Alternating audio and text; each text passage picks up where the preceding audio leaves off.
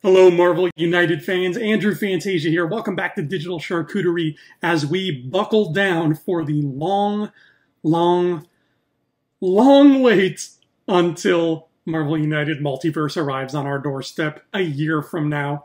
So to make the time go by a little bit faster, we're going to keep on making Marvel United related videos right here on Digital Charcuterie, probably on a tri-weekly basis. I don't know. I don't have the schedule worked out, any kind of science, but we're going to pass the time together and have some fun. As usual, if you enjoyed this video and you have a good time here, please feel free to give some love to the subscribe button, click the like button, do all that fun stuff so that you're notified as soon as we drop new MU videos. And hey, if you think I'm okay and you find me entertaining at all, then maybe I would suggest checking out my self-published fantasy series, which you can get on Amazon right now. It's called We Were Wizards.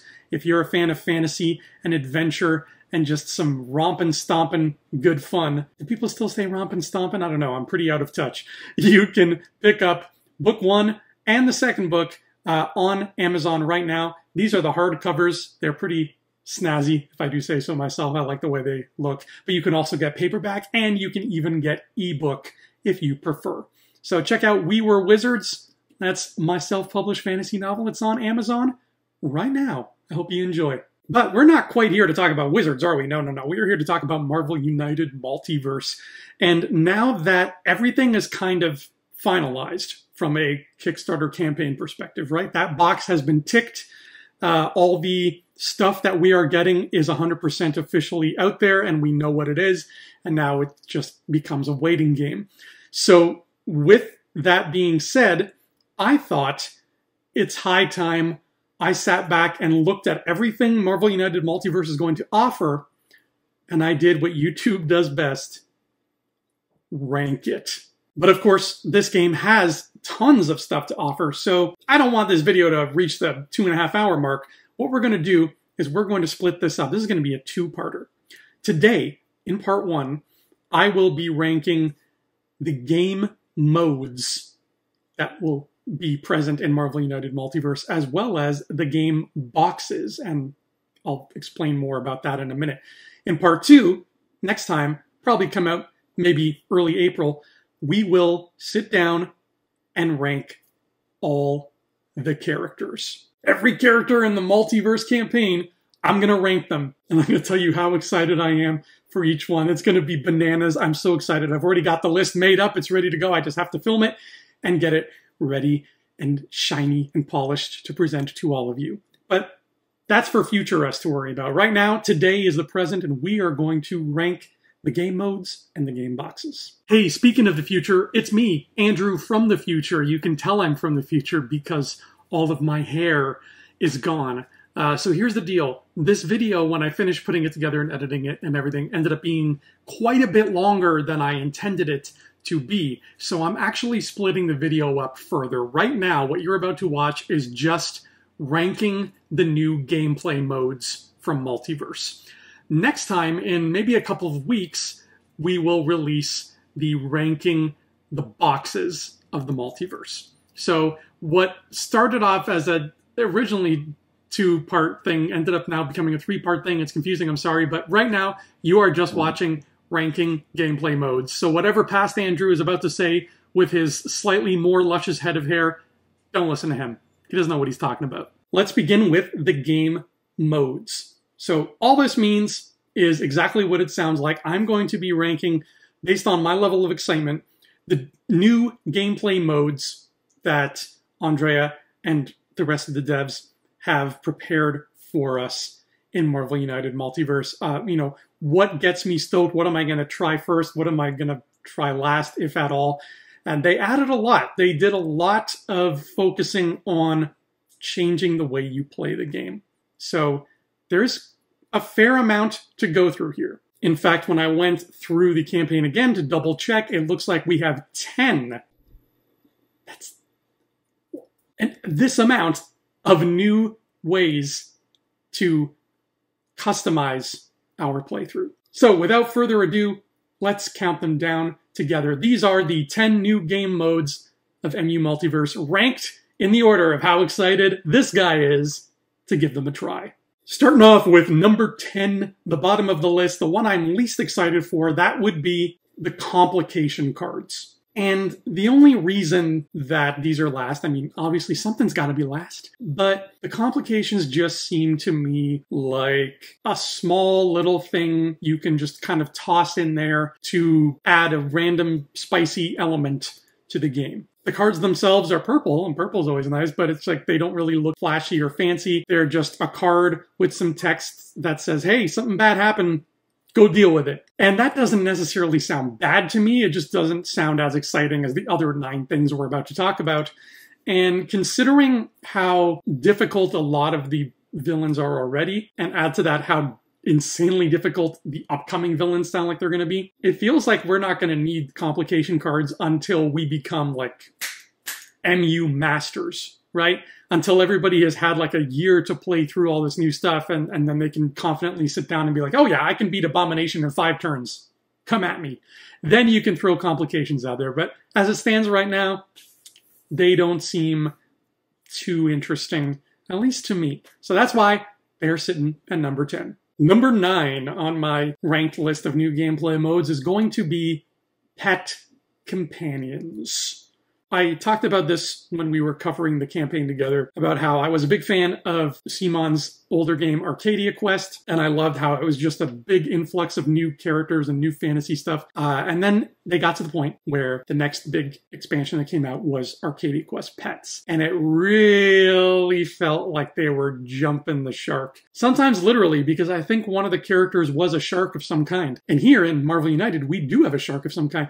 The difference is, though, that they're not going all in on this, right? With Arcadia Quest, it was literally like season 4 of Arcadia Quest was Arcadia Quest Pets. And if Marvel had done that, I think there'd be rioting in the streets. So thankfully, they dialed back on the pet enthusiasm while still giving us the pets as a fun little mode. Now, adding them is going to be cool and interesting in certain cases, but it's really not going to be something I'm going to do often. When I use Kitty Pryde, I'm curious to see how Lockheed works with that. And I will try the pets. I wouldn't have got them if they were a separate buy, like if they were something like the playmat, I would not have gone in for them. But now that I'm going to have them, that they're part of the bundle, yeah, I'll give them a try. I'll see what's what. I mean, who would not want to play as Throg, right?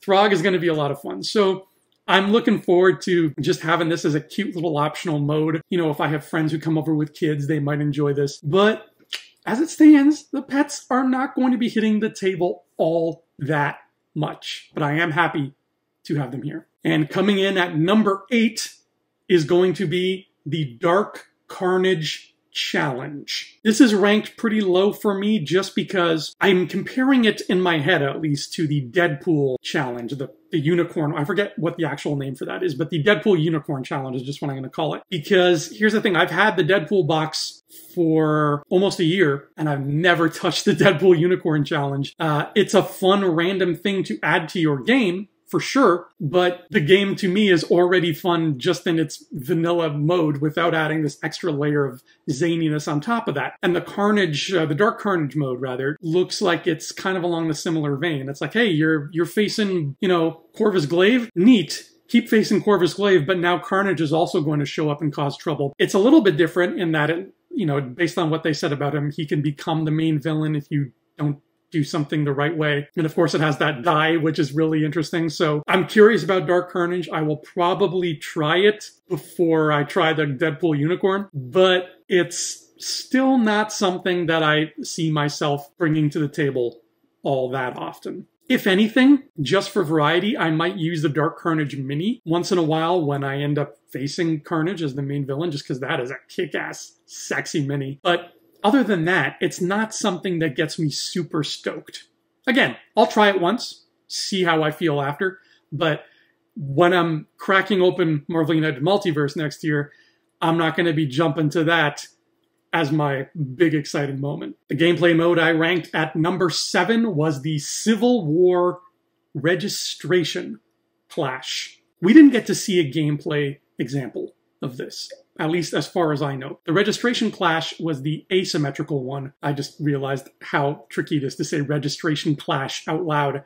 I'm going to get my voiceover students to say that as a warm-up. But yeah, that registration clash is asymmetrical, and it looks more complicated, more thematic, but more complicated than the other mode. So, you know, the blue team is running around trying to do this thing, but then the red team is trying to throw them in prison. I'm not 1,000% clear on how that's going to work. If it's something where once I see the rules in action, would I rather be blue or red? You know, I really need to see more of it before I can make a better call. That's why I have it lower. I feel like we haven't gotten to the meat of what Registration Clash is supposed to look and feel and play and sound and smell like. So I can't make a better judgment call than that. But the two Civil War clashes are way cooler looking and way cooler sounding than I thought they would be when Civil War was initially announced. So that's why they made it a little bit higher, because I'm so impressed with what the devs were able to do with this box. That's also why the next thing on the list, number 6, is the Civil War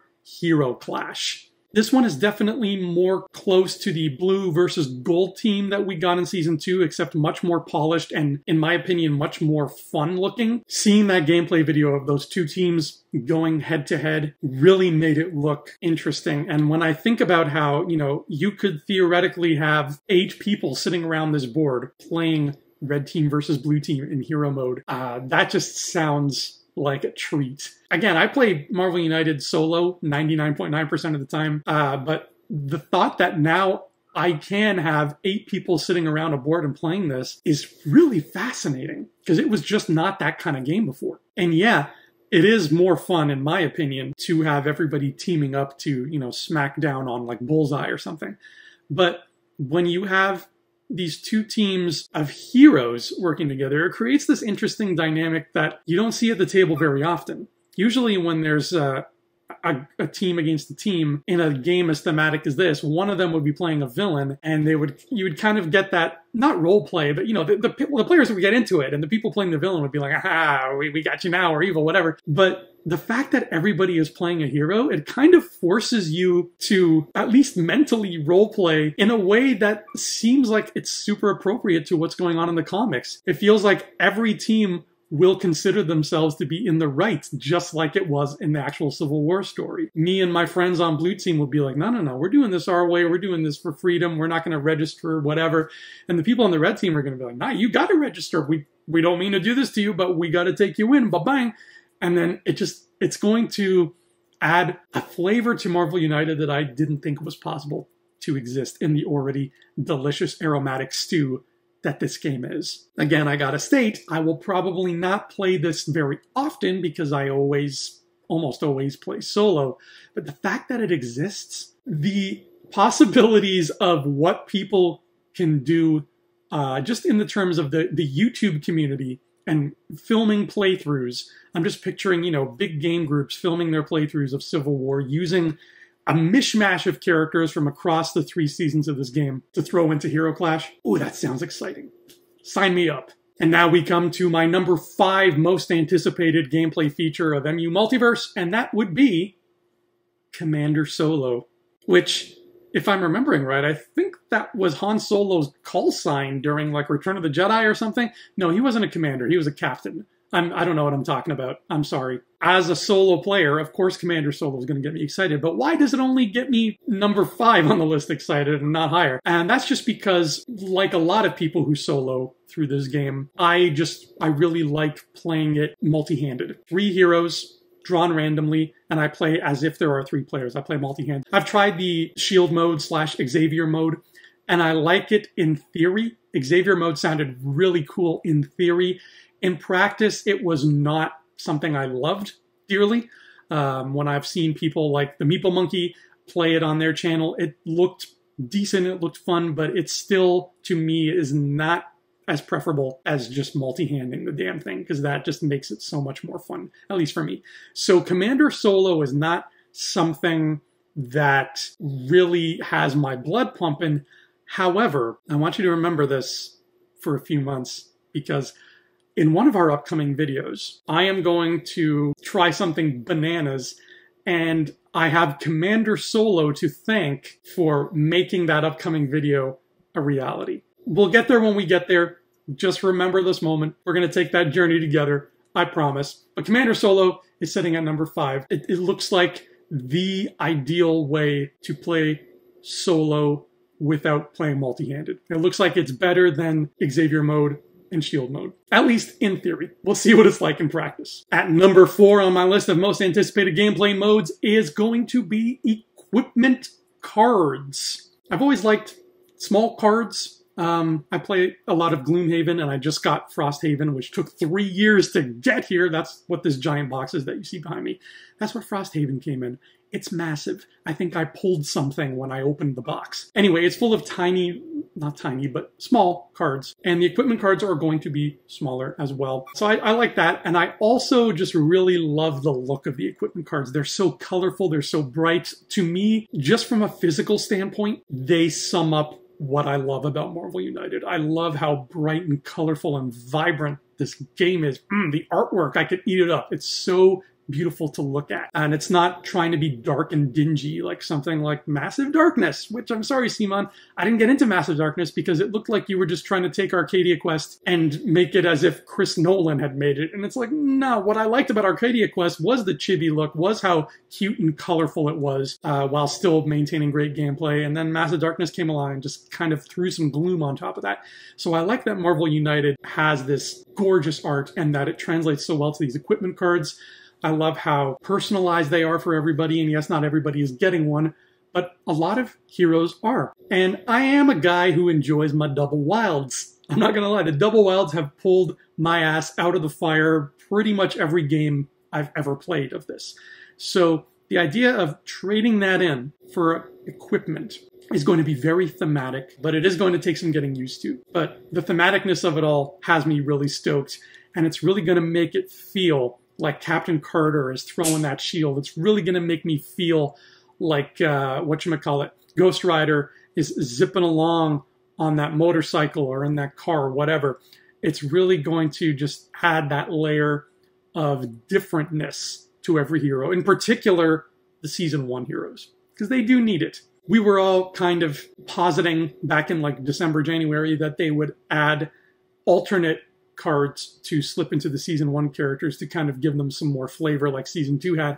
But this seems to have replaced that idea, and I think it's a really cool way to bring Season 1's folks up to the level of Seasons 2 and 3. So equipment cards, I'm really looking forward to getting those to the table once in a while. And come on, you've got Cap's Shield, you've got Mjolnir, you've got Stormbreaker, you've probably got other things that I'm forgetting. There's so much fun to be had here. Now we're into the top 3. Coming in at number 3 is going to be team cards. Frankly, the main thing that gets me so excited about team cards is there are so damn many of them. Once again, just like with equipment cards, they are beautiful to look at. They have the Marvel United art all over them, and it's glorious. They're so colorful. They just add a new bit of context to something that I think a lot of us as players have been doing, which is saying, hey, you know, these 4 characters came in 4 different boxes, but they're known for being a team in the stories, so let's put them together as a team. And it doesn't affect anything in the game, but hey, now I have X Factor or something. I'm just pulling a team out of the top of my head here. But then along comes team cards that says, well, what if it does affect something in the game? What if having a complete set of X Factor characters or Guardians of the Galaxy characters as your team is going to affect the game thematically? What if they're actually going to behave like that team is known to behave? Warts and all. And the warts is important because all of the teams have a weakness. They all do. None of them fire on all cylinders. That's what makes Marvel Comics stories so interesting, as it's not just a bunch of people saying, yeah, good job, gang. We all get along and do our job perfectly. No, there's going to be trouble, even for the Fantastic Four, who are Marvel's first family, and they're supposed to love each other and be a unit. Even they have their problems. Namely, Human Torch is a dick. To translate that to the board, to not only say you are going to get these spicy new features that are going to make this team work, that are going to make Alpha Flight pop to life in a way they haven't before, but to also double down on that and say, yeah, but also Alpha Flight has their weaknesses and that's going to affect your game too. Brilliant. And we are getting what? I think it's like, I forget the exact number, but there's at least 20 teams, right? That alone, if you just get the Marvel United shipment next year and literally from day one, you just say, okay, I'm going to try every team that the decks have provided for me. That's going to keep you busy for like 3 months. That's a lot of teams. The addition of this has me so excited, and it has me so stoked to try these different combinations that I've been trying anyway, and seeing what happens when you add the flavor and the context of these cards to it. And all of a sudden, to quote the great Carl Weathers, baby, you got a stew going. These team cards are glorious. I love them, but not as much as I love number 2. Because number 2 is going to be, maybe to the surprise of some, I was going to say to the surprise of no one, but maybe to the surprise of some, my number 2 most anticipated gameplay feature is Sinister Six Assembled. Wow. Like, just wow. It was neck and neck. This and number 1 were pretty much neck and neck. When I get my hands on that, there's going to be drool coming out of his mouth. I hate to be gross, but I'm going to be so excited for this. I can't wait to try all the different combinations. Like I said in the last video that we made when we hit the Kickstarter and we made it, I'm finally going to get to recreate the Insidious 6 from the cartoon. Because, yeah, we've got Mysterio and Dr. Octopus and Rhino, but now we finally got Scorpion and Chameleon and the Shocker. So the Insidious 6 is going to be playable in a board game that I have. I need to stress that as a kid who was unhealthily obsessed with that cartoon growing up, and a kid who loved board games, I'm pretty sure I have wanted a board game where I could face the Insidious 6 since 1995. So the fact that I'm going to get to do that, my inner child, and hell, my outer child, they're jumping for joy. And then to top that off, there is, the idea of just throwing in these other characters that you wouldn't even think of. Like, let's put Spot in the Sinister Six. Why not? Let's put Carnage. He's not a team player, but let's put him in Sinister Six and see what happens.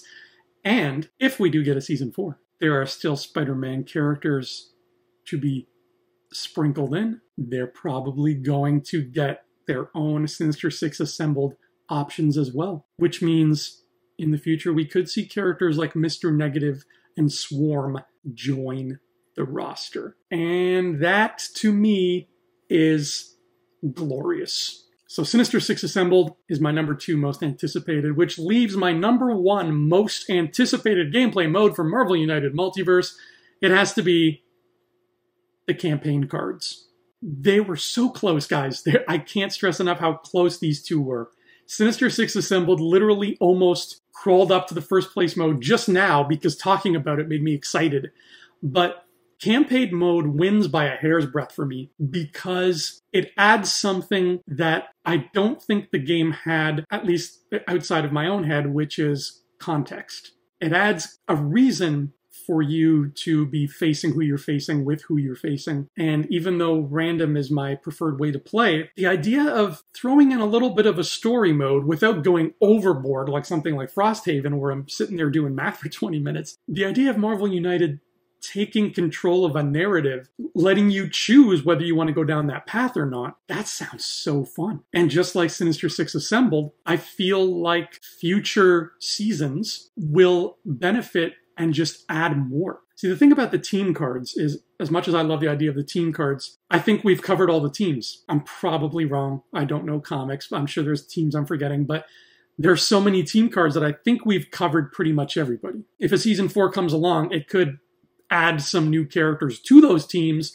but in terms of adding new teams we don't have yet, I think we're good. I think we got them all. When it comes to campaigns, what have they given us? Like 8 campaign stories? How many Marvel comic stories are there? Try like 8 million.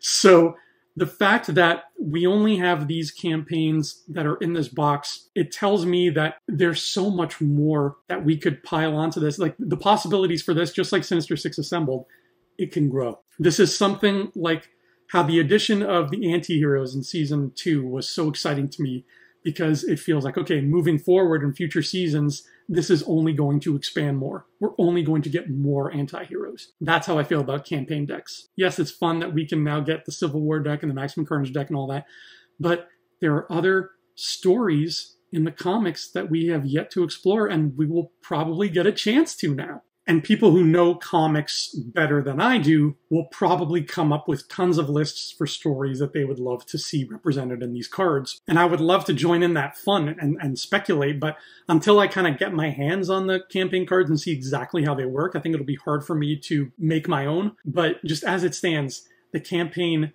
mode shows so much promise. It's definitely something I'm going to be trying, and I can't wait to see what it adds to the future of Marvel United.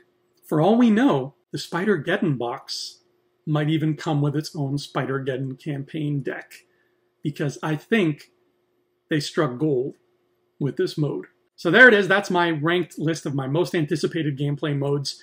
Now, for the second half of this video, let's talk about boxes. Okay, Future Andrew back again. So that is the end of part 1 of this ranking trilogy, what ended up being a trilogy.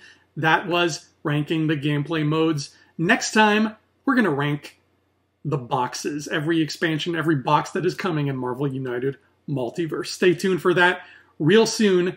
Until next time, let's wait together for whatever happens next in the master plan.